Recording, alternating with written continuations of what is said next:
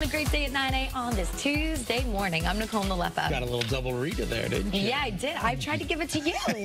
And you're like, no, you. Nice to see you. Where have you been? Oh, wait, where have you been?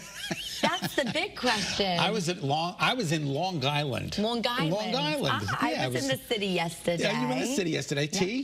Tea at the Plaza Hotel.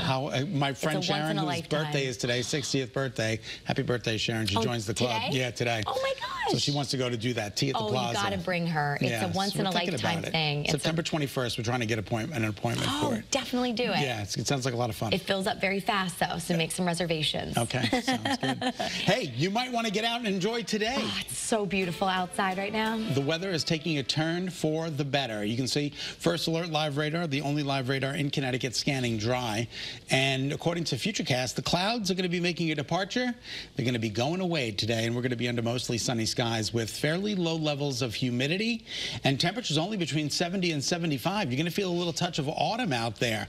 Tonight is mainly clear and comfortable. Temperatures are going to be in the low 50s tonight. Open up the windows, let some AC in. Let some Mother Nature's AC in. And then tomorrow, there's a little disturbance to our north. And you can see how it pinwheels a couple of scattered showers into the forecast. This is around 4 p.m. tomorrow. And then we're back to the clear skies. So it really is insignificant tomorrow. So for the rest of today, temperatures topping out between 70 and 75 degrees with partly to mostly sunny skies, brighter, lower humidity. Sunny clouds tomorrow. Again, maybe that passing shower. And then sunny and comfortable for Thursday with temperatures in the mid-70s. So that's pretty good. We need to dry out. Yes, we do. Yes, because months worth of rain fell in just hours over the past couple of days. It was awful. Awful. Awful. Governor Lamont even declared a state of emergency to make funding available for families. And there's a push for a federal disaster declaration as well. The flooding took such a devastating toll in Oxford. Look at this video.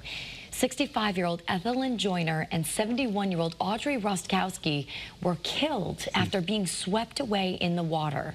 Businesses are shut down, families trying to salvage items from flooded homes. Oxford school superintendent says for now, the first day of school is still August 28th. Good. That's an incredible plan, because I know so many of the bridges, I think there were like 10 bridges in Oxford, and I think 5 of them have been compromised. I'm not sure, don't quote me, but that's one of the things that I've heard. And it's just simply wild to see this video that's coming out of that town. Also, Newtown picking up 12.17 inches of rain. That's a foot of rain. That's insane. And Monroe floodwaters washed out the Route 34 bridge near the Stevenson Dam. Look at this drone video from a viewer showing the devastation. The police chief says a replacement could take weeks or even months. And there are also safety concerns for wells in towns like Simsbury, Naugatuck, and Oxford. The Department of Public Health says that wells should be tested. You should also try to dry out any waterlogged parts of your home as quickly as possible. And anyone in need of any assistance can always dial 211. We'll continue to bring you information to help keep your family safe, both on the air and on the WFSB app. All right, switching gears now. President Biden is off to a vacation after giving the keynote address at the opening of the Democratic National Convention. And his emotional speech marked a passing of the torch for the party. Take a look. I've made a lot of mistakes in my career, but I gave my best to you. For 50 years, like many of you, I've given my heart and soul to our nation. But I hope you know how grateful I am to all of you. Today, a ceremonial roll call will be held to show support for the nominee, Vice President Kamala Harris.